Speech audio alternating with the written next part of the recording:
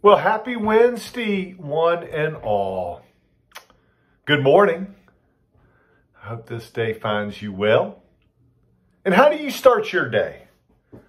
Well, you can tell by my little sweatshirt top. I went for a nice walk this morning and getting my big cup of joe, which is always sometimes a prerequisite before the exercise too.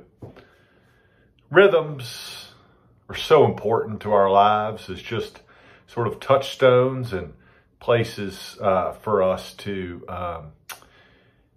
rest, reconnect, and recharge. Sunday is so important for those reasons, and gathering together to hear the gospel, hear that same old tune of God's love for us poured out on the cross. Gathering together with our friends and families and newcomers and old timers alike.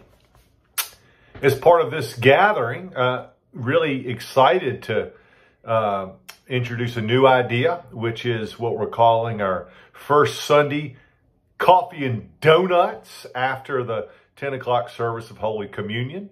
So if you feel so moved and called, we'd love to have you sign up and join us and bring some donuts and help make coffee and give us a little fellowship as the winter months creep in here, and we need to gather inside a little bit more afterwards. So you'll see more details in the weekly.